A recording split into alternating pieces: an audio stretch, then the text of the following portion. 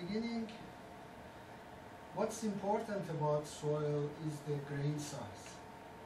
The bigger the size of the grain, the more stable the soil is.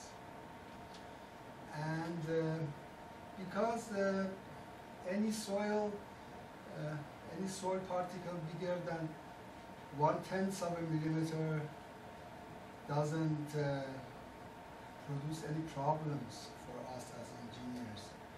So you see that a lot of issues go to that very teeny tiny part, that particles are much less than 1 millimeter or close to 1 micron. I'm not talking about the big size gravels or sands. I'm going to very teeny tiny particles. Let's say this is a silt and this is only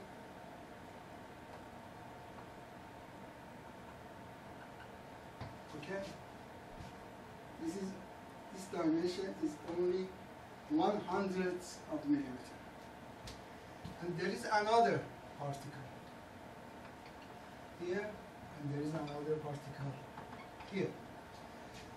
This size we call it silt, or very fine sand.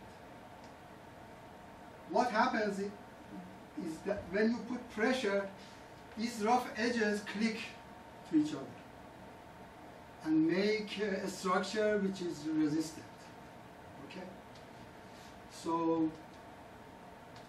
if majority of the grains are bigger than this size, you have no problem. It's 0.1, not 0.01, right? 0.01. But this is the core of the issue. Compared to this is a piece of clay. A piece of clay is so much smaller than these guys, which are already too small. And there is another important property of clay, is that it can absorb water. Of course, all of them can absorb water, but you see, water molecules in here do not do much. But here, they will make a film around this. Okay? So they work like ball bearings. If there are enough of these ball bearings here, okay, they fill up gaps between these tiny small guys. If there are enough ball bearings here, they can move around each other. They never click to each other. Here, with this type of soil, you have problem. We don't like organic material at all. So any place that you find something like this, called pit, that contains a small piece of wood, a small piece of leaf and organic material, it's not good for us.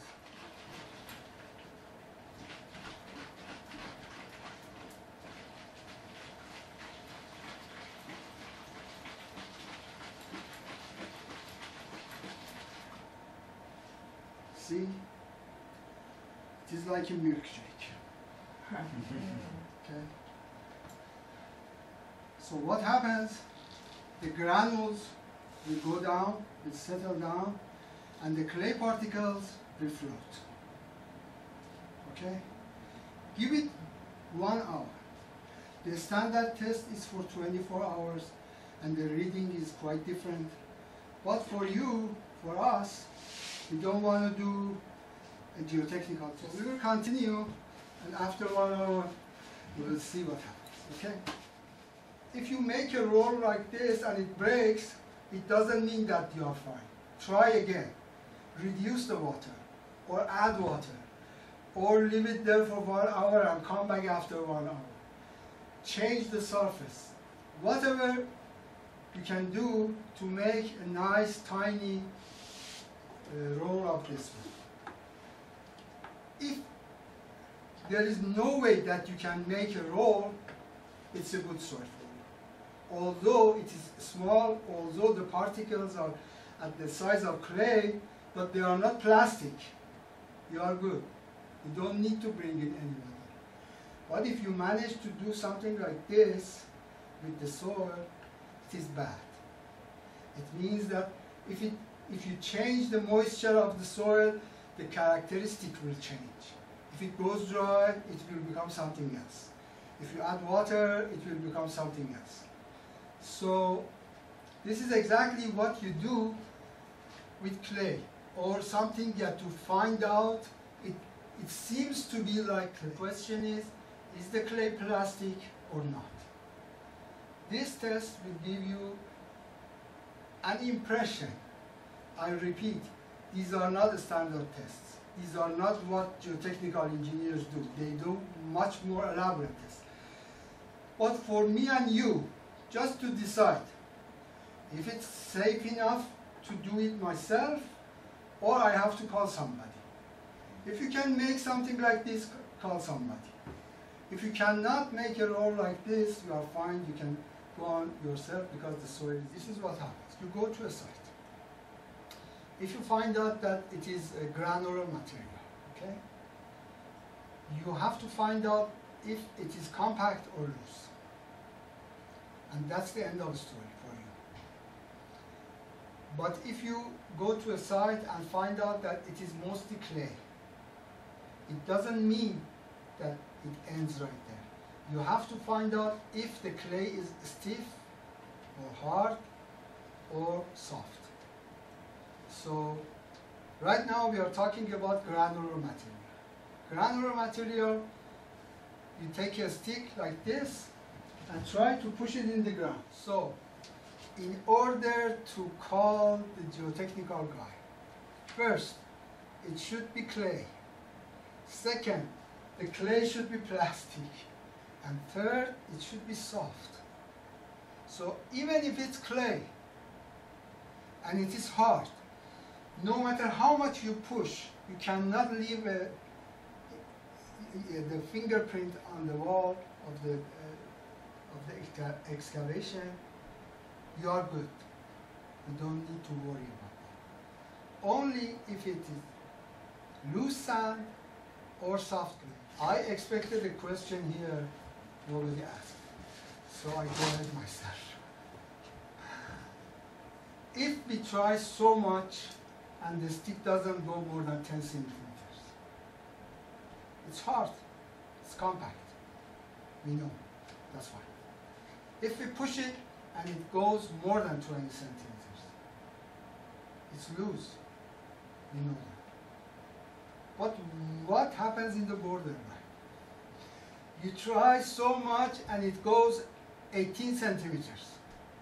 You always wonder if it was somebody else stronger than me, or the weather condition was different. Maybe it could have gone 20.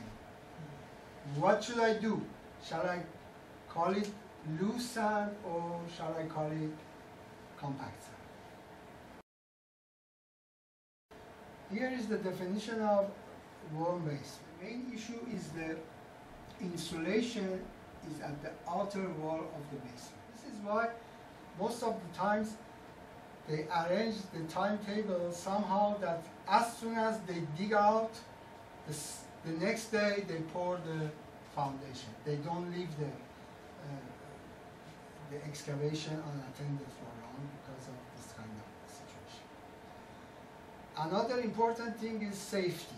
From all that you're saying, it almost seems like my takeaway is if the client is willing to take the advice to get borehole testing, to have all these answers, where is the water table, what is the quality of the soil, for any time we're underpinning and putting in addition, it's the most conservative thing we can do. Yes. Would you agree? Yes. You mean to get a proper geotechnical? Yeah. Yeah, I agree. So the engineer knows exactly, and they're not making assumptions. Yeah, I feel like as architects, I would be more comfortable saying, oh yeah, you could use a 2x8 there or 2x10, but I wouldn't be too comfortable gauging if the soil is, you know. Well, it depends on the type of business. Want to go conservative, borehole, geotechnical testing is the best way to go. But sometimes you wonder if the soil is good enough, if everybody else in the neighborhood is doing the same thing, if nobody has any complaints, shall I spend a couple of hundred more on this or not? What I'm trying to present here is the ways that you can make sure that the soil is good. No, there is no problem with that. And please remember, we are talking about part 9 only. Right. If you are dealing with some elaborate design, some high-rise or low-rise or something else, this doesn't apply. But you are doing just a 2-story wood frame structure. I showed you before, the code says that forget about the dead load altogether. It is so easy going.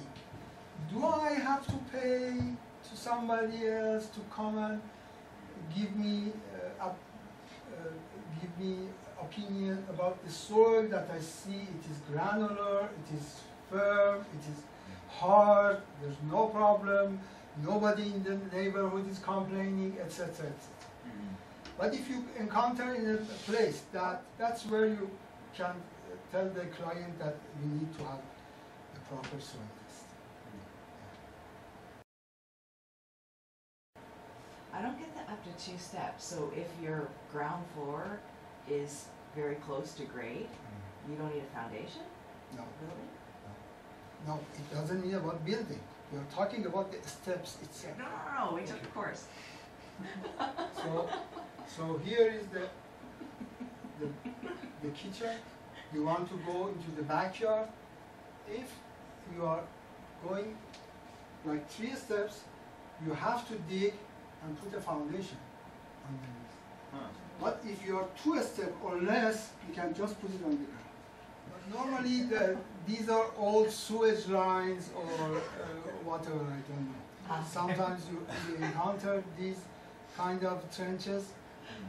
The code allows you to fill them with material, with soil, but asks you to compact them properly. Doesn't tell you what is proper compaction. And because I have a lot of experience in this field, it is a whole lot of profession built on compaction of soil, etc. So my advice is just fill it with low-grade concrete. Low-grade concrete. Low-grade concrete. You don't have to put a lot of cement in there, but you put concrete in there and you are fine to go. You don't need to go through compaction and bring in equipment, and there should be a test of compaction and what is acceptable, what is not acceptable. There's a whole lot of issues on it. And here I have put under these cards that foundation is needed under walls, obviously, pilasters, obviously, columns, obviously, tires, obviously, fireplace needs a foundation, and chimney also. These 2 guys are sometimes omitted from the foundation. Chimney and fireplace also need foundation. Like real chimneys, not gas. Yes. This is the natural topography of the soil. You put a foundation here, and this is the basement. You want to fill this area on the basement. But here you cannot put foundation here. Foundation should be here, in the natural soil, undisturbed soil. You don't want to do, for example, it's a masonry wall on top. You don't want to do the masonry wall from here. You do a pier normally like this. You normally do a pier like this and put your wall on top. It says that this height should be less than this width.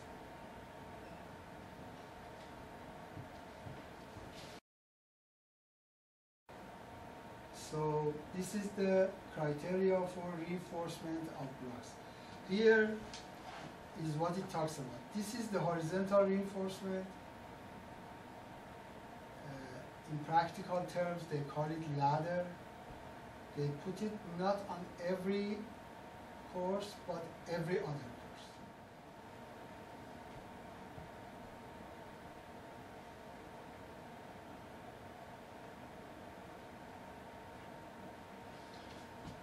These are two windows. There are regulations for lintels and etc. for these openings, these windows. This part, the solid foundation wall between two openings, should be more than average width of this one and this one. This one is width is W1, this one is W2. This should be W1 plus W2 divided by 2, at least. Otherwise, if you cannot afford that, you have to consider this as your width.